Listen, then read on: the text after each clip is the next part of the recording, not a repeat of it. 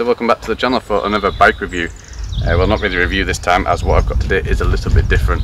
So the inspiration for this custom build was Mick Doohan's title winning Honda NSR 500, an iconic bike from an even more iconic era. So what we've got here at its core is a 2000 spec Honda CBR Fireblade 900RR, so a fairly well-grounded starting point. From there, there's been a substantial amount of work to get the bike to what you see today. There's quite a bit to get through here, so we'll start at the back of the bike and I'll work my way towards the front. So the first thing you'll notice, at least visually, is this tailpiece. Now this is actually from a Yamaha R6 and this is sat on a custom fabricated subframe. Moving further down, you'll notice that this is not the original Fireblade rear setup. So the swing arm was actually lifted from a Aprilia RSV with Öhlins rear shock in there as well. The Aprilia swing arm is actually quite a common mod for the spec Fireblade. The geometry between the Aprilia swing arm and the Fireblade stock swing arm is very similar. So moving down a little, you'll see a race fit system here. Now this is not just a slip-on, so for those of you that don't know, Race Fit are a premium exhaust manufacturer based here in the UK and are known as having the world's lightest titanium exhaust, so it's a full titanium system. So each individual system is hand designed and hand fabricated at their factory, which are based in Derbyshire. But being that the full system is made of titanium, generally speaking you're going to find that the titanium systems are on average 2/3 lighter than a stock OEM exhaust. In some cases with certain bikes it can be up to 70–80% lighter. They sound absolutely fantastic as well.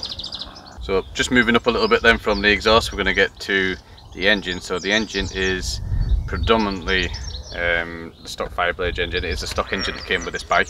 It's covered just 12,000 miles. So it has had some work done to it. The carburetors have all been set up on the dyno. We've got pot and float heads, Yoshimura headers. The bike at one point was running race cams, though it's been reverted back to stock cams for road use. Just before filming, the bike has just come off the dyno and was pulling 121 brake horsepower. So not bad at all for a 21-year-old bike. Moving further up again, we're going to get to the front suspension. So this is something I've not really seen on a road bike. We've got full BSB spec Öhlins, the forks, steering damp here as well. So in the not too distant past, a sizable amount of money would have been spent for sure setting up the suspension on this bike. So there's loads of little bits and pieces that I've not touched on, you know, brake lines, all that kinds of stuff. But what I really want to do now is get out on the road and see how it rides. So just before we do that, this bike is here today courtesy of JD Comps. So JD Comps have given us a few cracking bikes over recent months to have a play with. And the very best part is they give you the chance to win the bike that's been featured in the video. The 636, the R1, the TL1000R that we did, they've all now gone on to the lucky winners, and this is going to be the next bike that's up for grabs. I'll leave the website in the description below. Please do go across and take a look at their website and see what you need to do to get your name in the hat to potentially win this bike.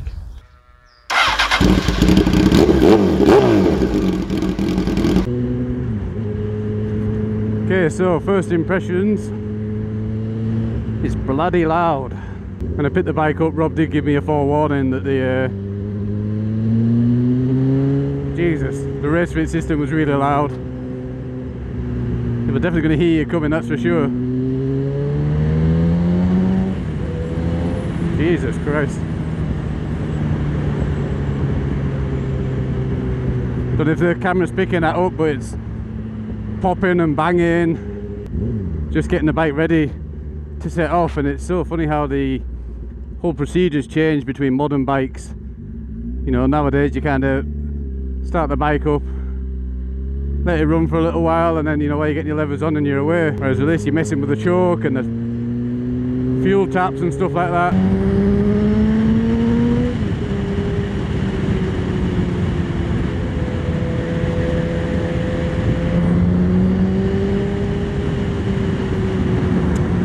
Pulls lovely. I mean, to say it's a 21-year-old bike,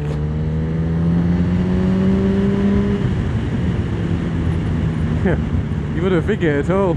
Handles fantastic. I mean, I think the full Öhlins that this bike's got, it's probably a little bit overkill for the road. The front of the bike is BSB spec. Now I'm not sure if it was actually from an ex-BSB bike or something like that, or if it's just the same spec equipment as what they would have used at the time. But the amount of adjustability and things like that that you'll have is far more than you're ever going to need on the road.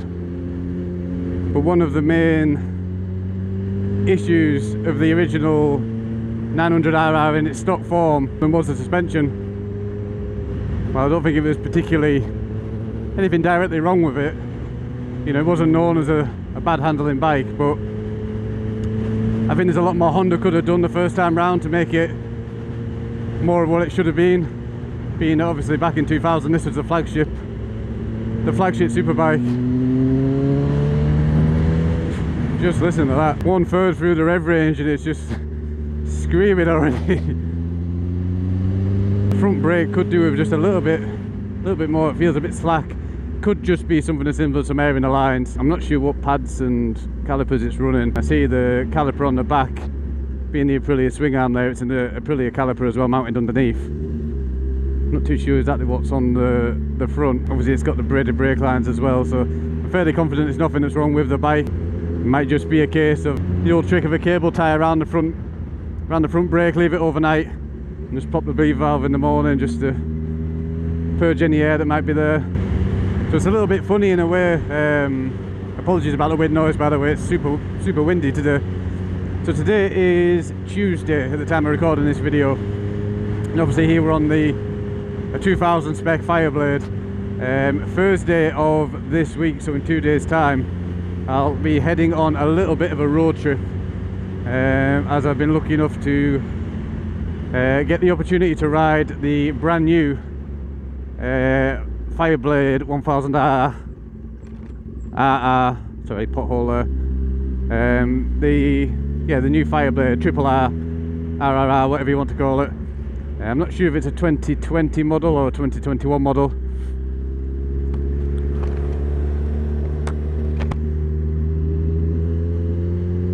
A little bit funny there, coming off the roundabout, you stick the indicator on and you hear it clicking. Something you don't normally encounter anymore with a modern era of bikes. So yes, I'll be test riding on Thursday the 2020 or 2021 Fireblade Triple R. So that's going to be super interesting, just especially after being on this one today, just to see what 20 years worth of development has done. Obviously it's not a fair comparison by any stretch. You know, this bike's putting in, I think it's around 118 brake horses standard. It's putting 121 out now. I believe the new Fireblade I ride on Thursday is 214 stock. So totally different animal altogether, but I'm really interested to see. So that video will probably be out over the weekend, early next week. So make sure you subscribe to the channel if you don't want to miss that. So just waiting to get going a little bit here. So the bike's actually very comfortable. Mostly, at least anyway, the original seat position and comfort is maintained from the original spec Fireblade. Obviously it does have the R6 end on it with the custom subframe. Now I'm not sure the dimensions of it, but just from how I feel riding the bike, it does squash your legs just a little bit here. I don't know if you can see. I think the custom subframe might just sit a bit higher than the stock one, but obviously you just shift your bum back a little bit in the seat and that rectifies that straight away. Not sure if the camera, the microphone, sorry, will pick it up over the exhaust note, but just from the bottom of the helmet I can hear the engine just purring away beautifully. It sounds absolutely sweet as a nut. I was only covering 12,000 miles in the last 21 years. It's not really done a big lot. And looking at the build quality of the work that's been done to the bike, I believe it's one owner. In fact, I think the chap that owned it from new, I assume it's a gentleman who's done all of the work on the bike. But yeah, just looking at the build quality of the work that's been done, you can see the attention to detail. Nothing's been missed, everything is just really well finished. Very nice work. Yeah, but I'll laugh, I've just been done by a scooter.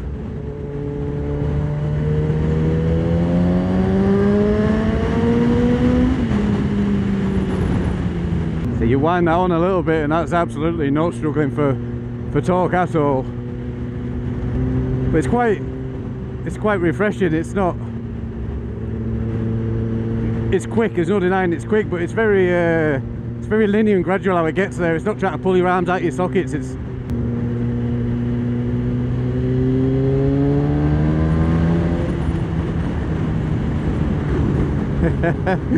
having a system this loud just brings out the 12-year-old boy. Handfuls of throttle just so you can come off the throttle and listen to it pop and gargle on the way back down. Yeah, I'm definitely not 100% happy with that front brake. I'll be sure to mention it to Rob when I get back to the dealership there. Obviously the bike's not actually gone live on the website yet. I think that could be possibly today or maybe some point this week. If it's a bit of air in the lines, obviously it's a nice easy fix. But I'll mention it to the lads there, make sure to get that sorted so it's ready for whoever's lucky enough to win this bike.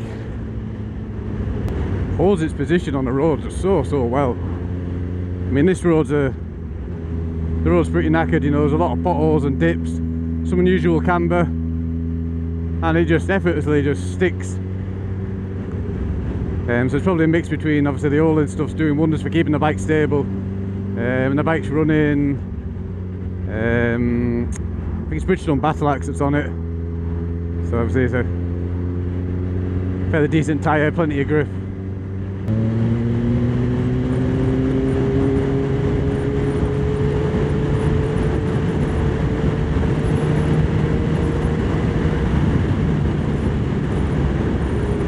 Picks up speed so quickly.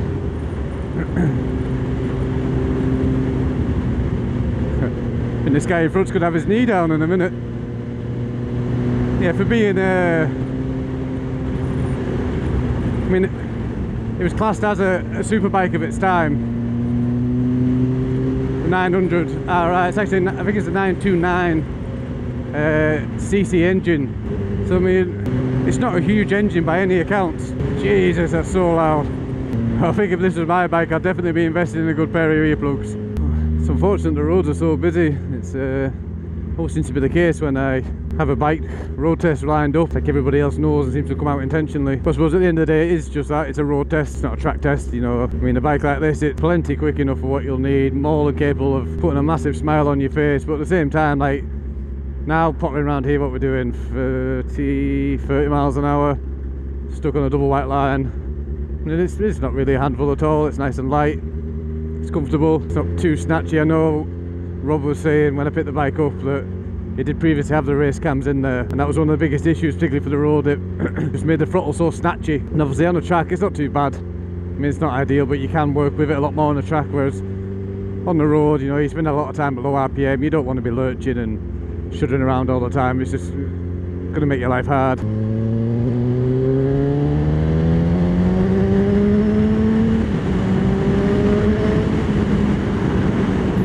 Yeah, I mean, come on. This and that popping, it's like a Gatling gun behind you.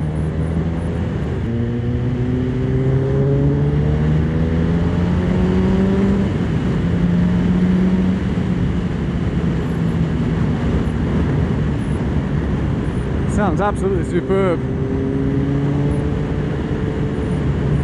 Must admit, I'm surprised how comfortable the bike is. I've never been on an original Fireblade 900RR, so I can't really comment on any differences, but the R6 seat is so cushy, it's really nice.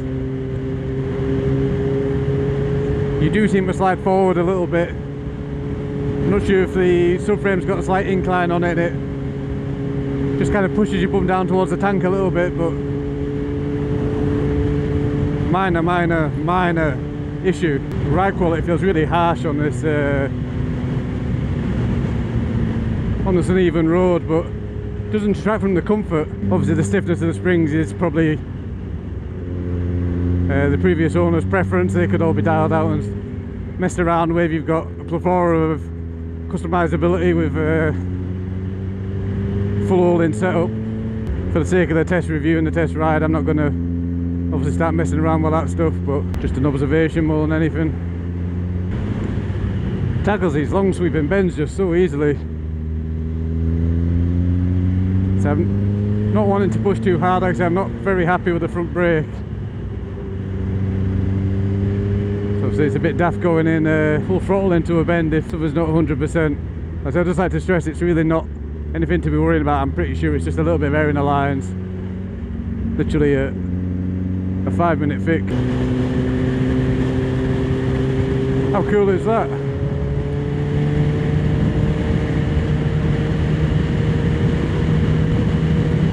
So just a reminder that there is an opportunity to win this bike that that's been featured in today's video. Be sure to check out the link in the description. See what you need to do to get your name in the hat. If you're watching this and it's a few weeks down the line, someone would have already run this bike, so sorry that you're too late. But do still go and check out their website. They've got all sorts of stuff. I mean, just as I was picking this bike up in the corner there, they've got a pile of TVs and hot tubs and all sorts of stuff. They tend to get a new bike in every month, along with a new car, so I've not done a review for a couple of months, as the last few bikes I've had in have been custom Street Fighters. You might have seen them, I did share them onto the Facebook page, smart as anything, but being that particularly the channel and the Facebook group, all 10,500 people are there, they're all predominantly there for the superbike stuff. So I thought for the time being I'd like to stick on that route. I am also looking at potentially a new series on the channel as a cafe racer project, featuring an old Honda CB550 from the 70s. It's something I've been toying with for a little while now. I did put the feelers out on the Facebook page a little while ago.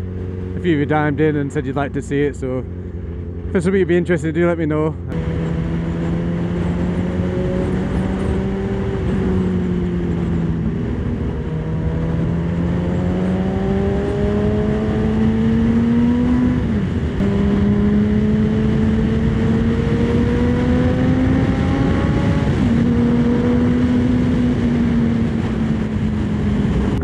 We're getting back into the built up areas again now, so I think what I might do is I'll spin around here and I'll find a quiet lane somewhere to pull over, and I'll give you my closing thoughts after having a little while bombing around on this bike. So after spending the afternoon on this bike, if I'm absolutely honest with you, I can't remember the last time I had so much fun on a bike as old as this one. The bike feels super light, and even though it's by far nowhere near as powerful as the superbikes of today, it doesn't at all feel like it's missing anything. Pulls hard right away through the rev range, and the sound is just absolutely bonkers. Given that it's a Honda at its heart, reliability is not something you're going to have to worry about. So owners of the stock 900RR generally had two main gripes. One of those was the exhaust, so the stock exhaust was very restrictive, or equally as bad, somebody would stick an end can on with a hardener carb set up to match. The other issue was the stock suspension, and while there wasn't particularly anything wrong with it, there was certainly a lot of room for improvement. Obviously both of those elements have been completely overhauled on this bike. The full all-ins at the front and the rear are going to give you more than enough flexibility to adjust the bike to whether you're riding on the road or on the track. So that concludes it for this little feature of this awesome CBR 900RR. If you made it this far, please do leave a like down below. We've got lots of exciting superbike content planned over the coming weeks and months, so please do consider subscribing to the channel. It really helps us out. Thanks so much for watching, take care, and I look forward to seeing you all in the next video.